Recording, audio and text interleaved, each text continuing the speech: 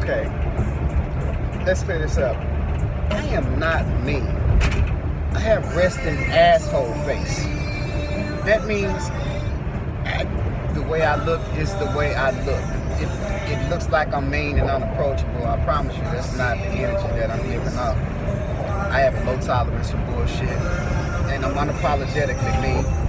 And I recognize that I'm the good asshole, meaning that I'm the person that's not afraid to say something that might rub you the wrong way if it's true.